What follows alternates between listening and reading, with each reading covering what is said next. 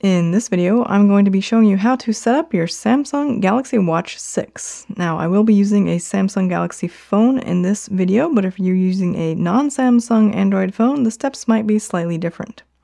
The first step, though, is to turn on your watch. So with the buttons on the right side, you'll want to press and hold the top button until the Samsung logo appears. So I'm pressing and holding, and that was about 3 or 4 seconds, and the Samsung logo has now appeared on the screen. So it's going to take a little while for the watch to start up and allow us to interact with it. So I'll go ahead and fast forward through this part to get to the next action step.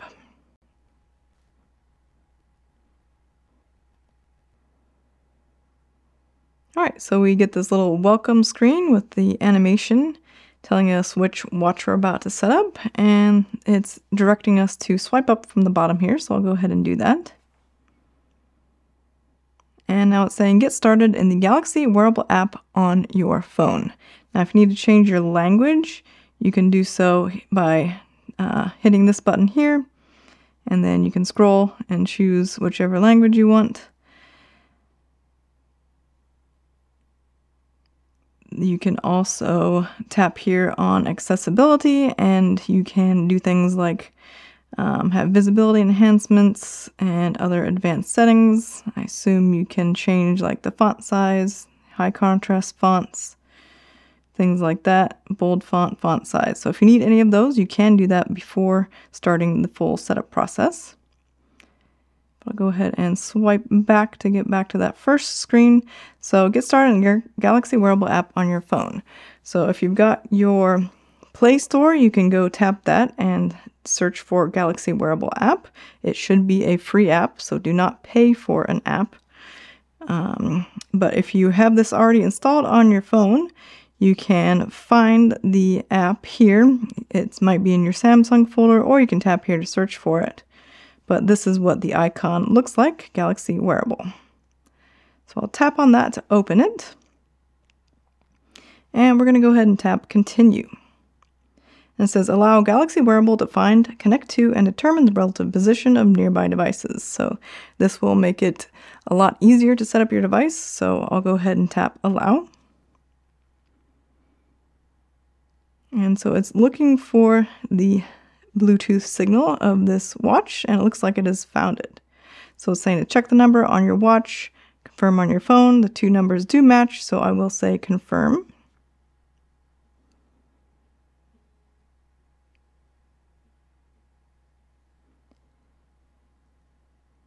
Okay, and so it is downloading some software here onto my phone, and looks like it's downloading the Galaxy Watch 6 Manager app, which is 174 megabytes. Thankfully, it's going pretty quickly because I am connected to my Wi-Fi. If you're doing this over your mobile data, it might take a little bit longer.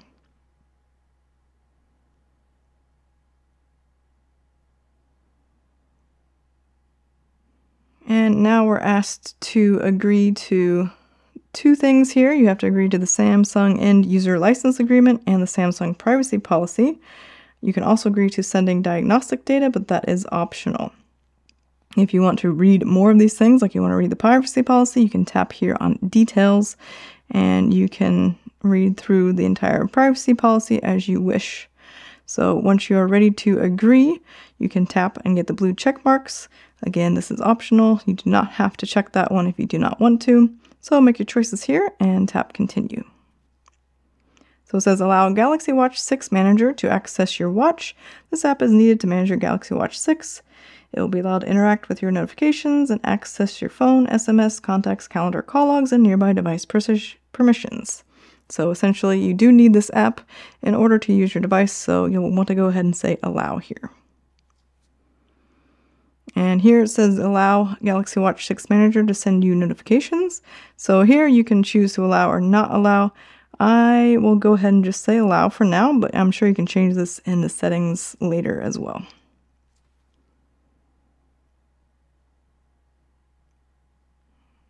And I'm not sure if it's actually needing me to say continue again, so I'll just tap continue. Okay, so now we have some Google Terms of Service. By continuing, agree to the Google terms of service and terms below. So usage and diagnostic reports, you can help Wear OS by automatically sending diagnostic and device usage data to Google. So if you don't want to do this, you can turn this off. Location, your watch may use the location from your phone or the watch if available. So if you want to leave this on, you can. I'm not 100% sure if this is really necessary, but usually they want all the things they can get. So I want my watch to function completely, so I'll go ahead and leave this on. Again, I'm sure you can turn this off later if you find you don't need it. And you are agreeing to automatic updates and can't really opt out of that. So if you're okay with your selections, go ahead and tap I agree. So it's saying Samsung may automatically download and install software updates when your watch is charging and has more than 30% battery life available. You will be notified before each update is installed, and you can check the contents of each update from your Galaxy Wearable app. So it looks like you can choose to update manually or get automatic updates. For now, I guess I'll go ahead and say get automatic updates.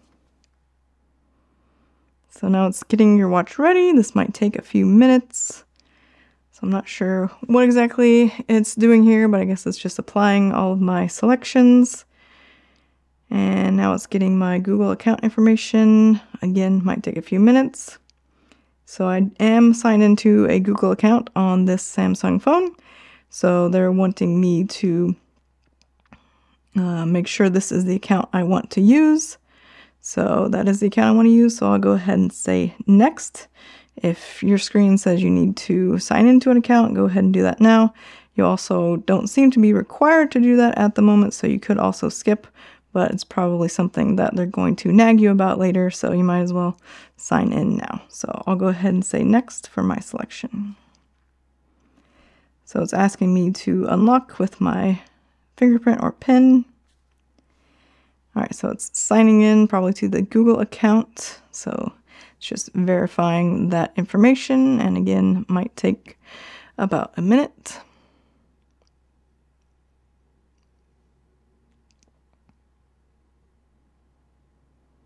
And now it's checking for Google Play.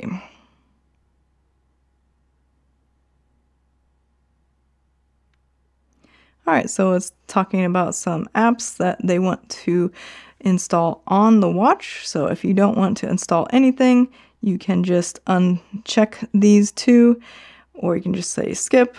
I'll probably go ahead and allow Spotify because I'll probably want to use that. I don't really care about, let's say you might want to add WhatsApp, you can do that. Other things I'm probably not going to worry about at the moment. You can always install more apps on your watch later. So I'll go ahead and say continue.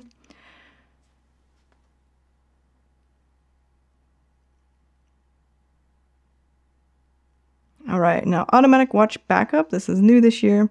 Your watch data and files will be backed up periodically when your watch is connected to your phone, making it easier to set up a new watch or restore your watch after resetting. We use Smart Switch to save these backups to your phone. So I'll go ahead and tap next. So now it's basically probably asking for your permission to use this app. So you most likely will want to use this app because it sounds like it's a good thing to back up your watch data to your phone automatically. So I'll go ahead and tap continue. And it's letting us know that Smart Switch uses these required permissions. It does require pretty much any permission you might need on your phone, and it will not let you use this unless you agree to all of them. So I'll go ahead and say allow. Now it says it's checking for Smart Switch on my watch. And again, it wants to allow some more permissions. So I'll go ahead and say allow. All right, so now set your wearing preferences. So you can choose your wrist and button position for how you'll wear your watch. So if you're going to wear it in the standard, you would have it on your left hand with the buttons on the right of the screen. That's how this is set up now. But you could also have the buttons on the left side of the screen, and you could wear the watch on either wrist with any of those positions. So you can tap here to choose which wrist you're going to wear it on and which positioning of the buttons, and then go ahead and tap next. And here it's reminding you that this does have a full color always on display, and it seems to be on by default, but you can turn this off in settings. It does use significantly more battery, so if you want more battery life out of your watch, this is one setting you'll want to turn off. So I'll go ahead and say next. And get help in emergency. This is the emergency SOS feature. It's letting you know that you can press the home button on your watch 5 times in a row, and it will call emergency services. And you can also turn on hard fall detection to automatically call emergency services if you have a hard fall. So that's something we can customize later on in these settings. I'll go ahead and say next for now. And tracking your daily activity, just letting you know it can do this, so I'll go ahead and tap next. And this is also a sleep tracker, so you can wear your watch at night to get detailed records of your sleep. And you can go ahead and tap next. And they have a new feature this year that's getting your heart rate zone guidance while you are running. If you're a walker or a hiker, unfortunately it seems like this is only for running exercises, so hopefully they get this going, this feature on non-running workouts in the future, but for now it's just for runs, so I'll go ahead and tap next. And they also have some advanced running metrics, so I'll go ahead and tap next. And you can get notified when an irregular heart rhythm is detected. So your watch and phone will notify you if your watch detects 1 hour of an irregular rhythm that might indicate atrial fibrillation or AFib. You do need Samsung Health Monitor on your phone to have this, to be notified. So if you're not using a Samsung phone, I don't think you can install the Samsung Health Monitor. So that's one thing to note, that this is a Samsung phone only feature. And now it says that it is finishing up, and again, might take a few minutes. If yours is taking a while, you can tap here for looking through the tips and the user manual, but it looks like mine went pretty quickly.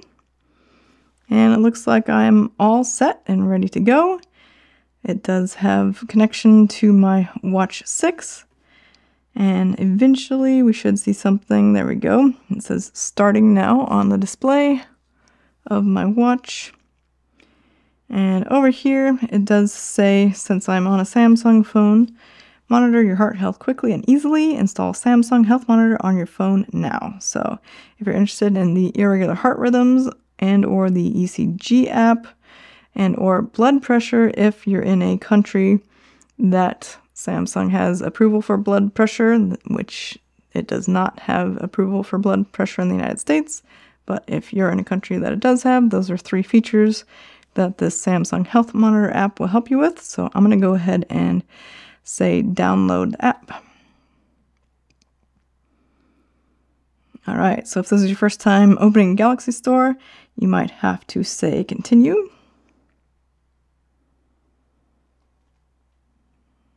And looks like we can just tap on install. I'm going to click out of this. It's going to continue, and it's installing. And I'll go ahead and go here on the watch screen here.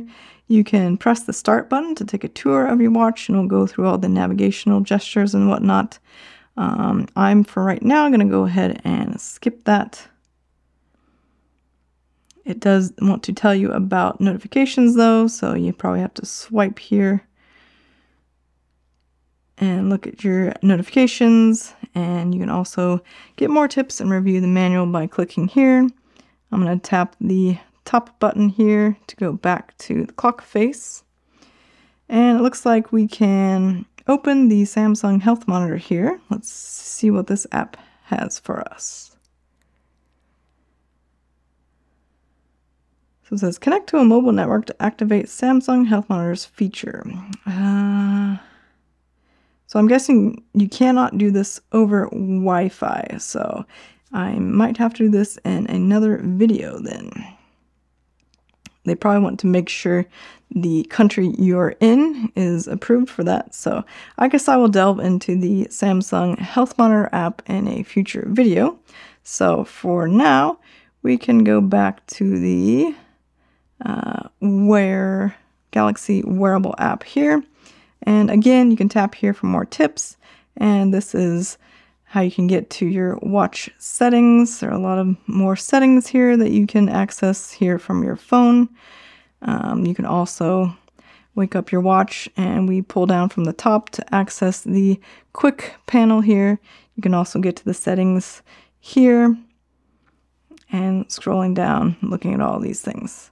So one thing you may want to do is tap on display, and then it's up to you if you want to disable the always on display, because it says always on display will keep the screen on all the time, and this does use more battery.